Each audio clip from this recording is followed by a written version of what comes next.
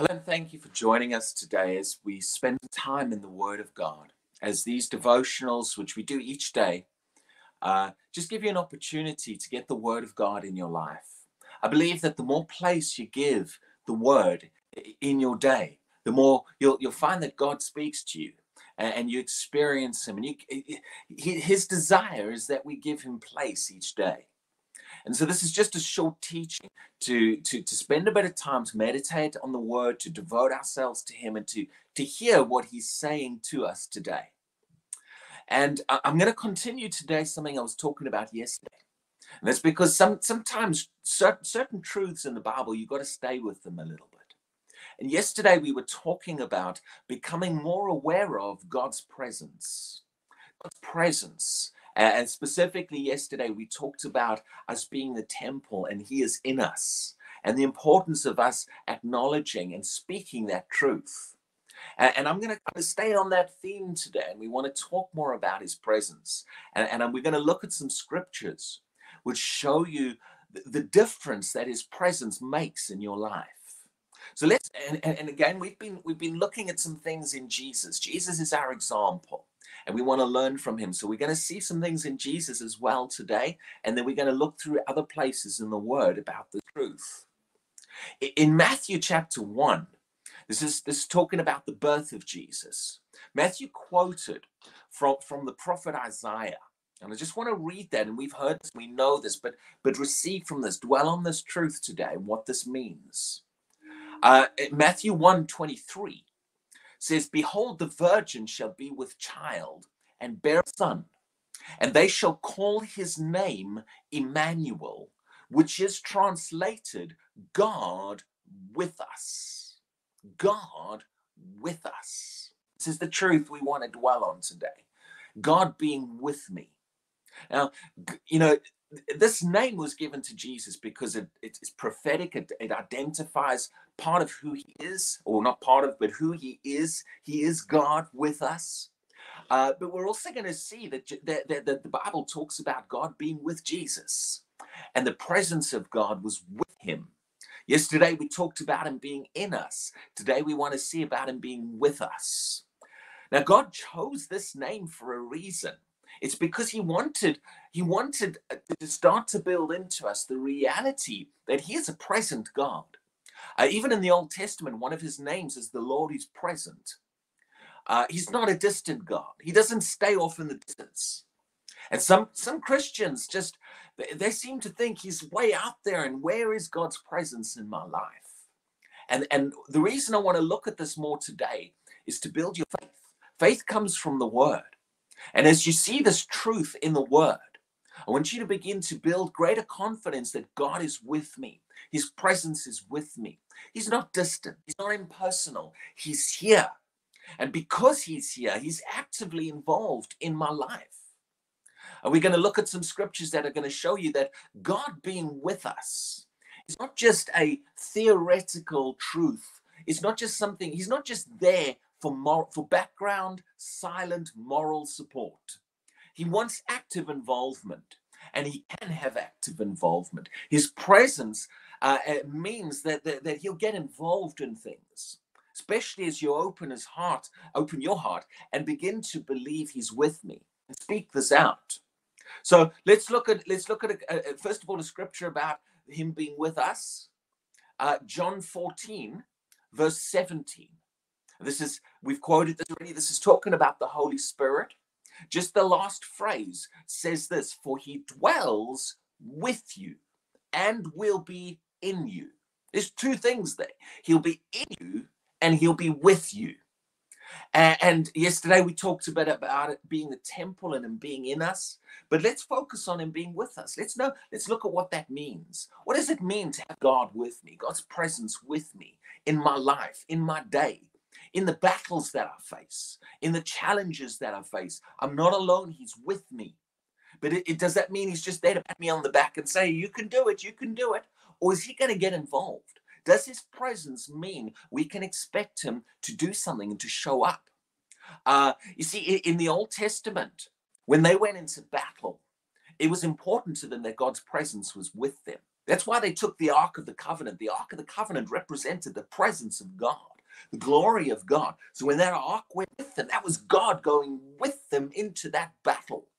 And he wasn't just there in the battle to sit in the sidelines and watch and cheer them on. He was there with them in the battle to give them the victory, to overcome the enemies that were trying to oppress them.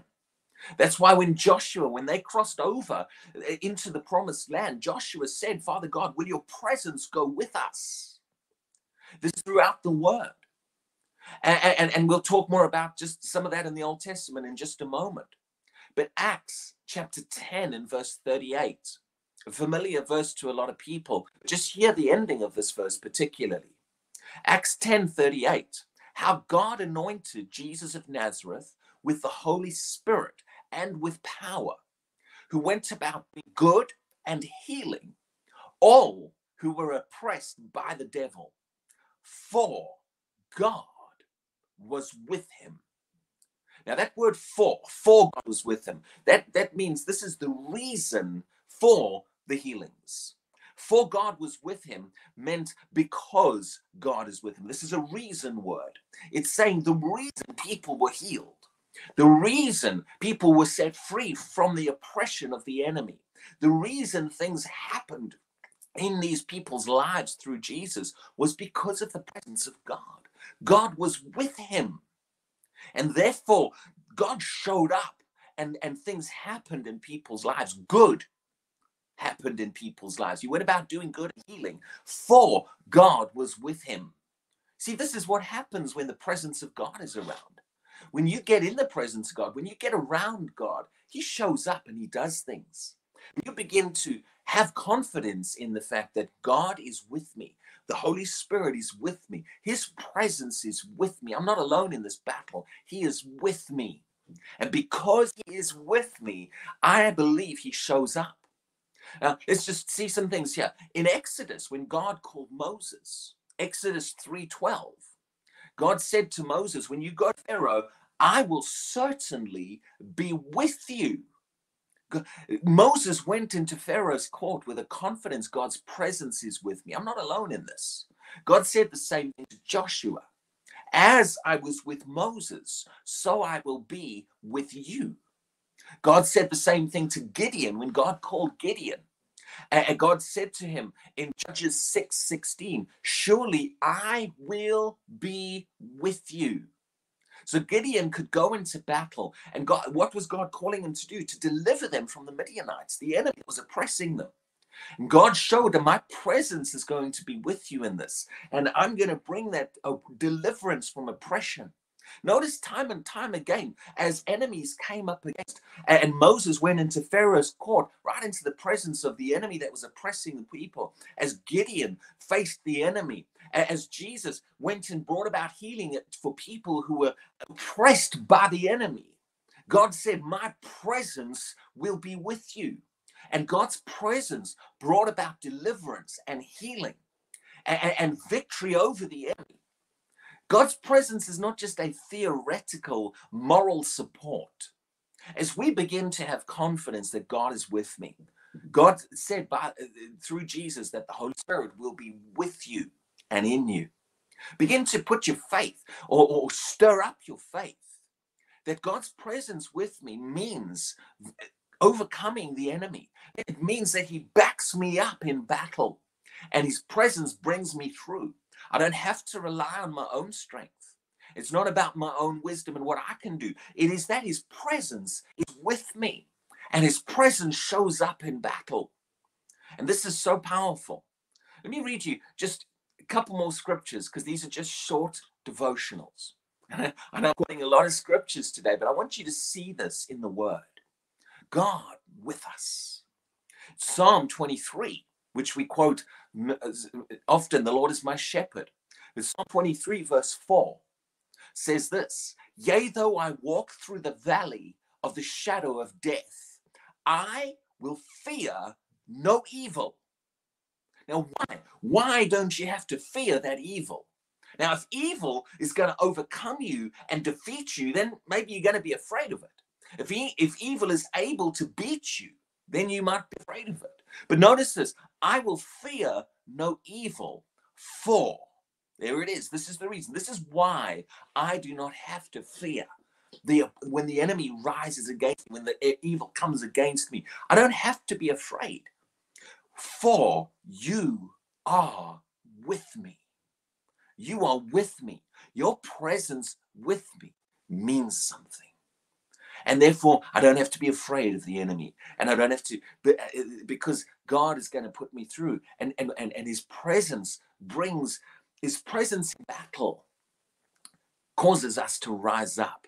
I believe David faced Goliath with the confidence that God was with him. That's why he wasn't afraid of Goliath, and he knew he was going to win.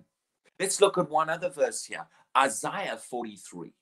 Another familiar verse and one you've probably heard before, but see it in the context of God with us.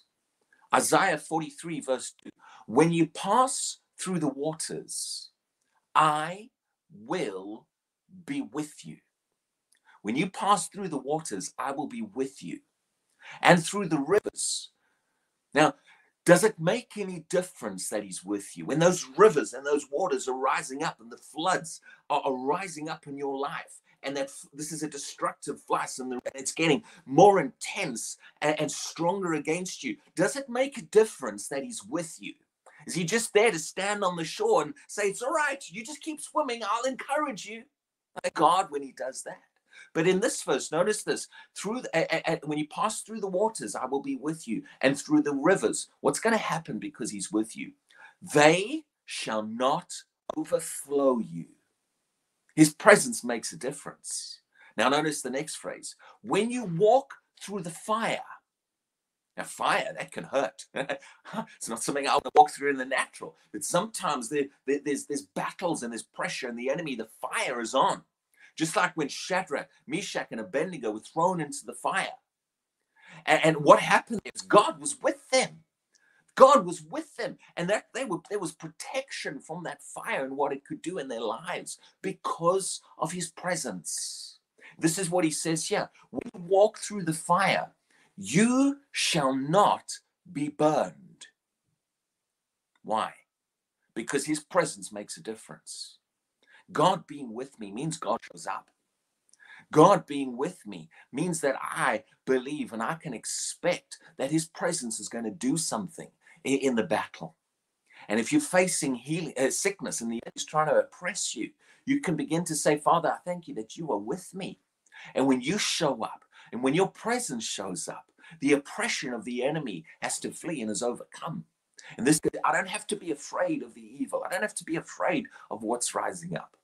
People are afraid these days. Let's build greater confidence in God's presence with us. Let's become more aware that he's with me. He's in me and he's with me. Speak it out of your mouth. Put this on your lips. Acknowledge it to him in prayer and say, Father, I thank you that you are with me and that your presence is here. Your presence is with me. And I can walk in your presence. The more you dwell on this truth, the more it'll become real to you.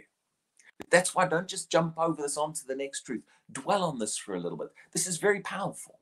Take some of these scriptures I've looked at today and just meditate on them through the day and speak them out and say, Father, I thank you that even though the flood and the fire is rising up against me, that you are with me.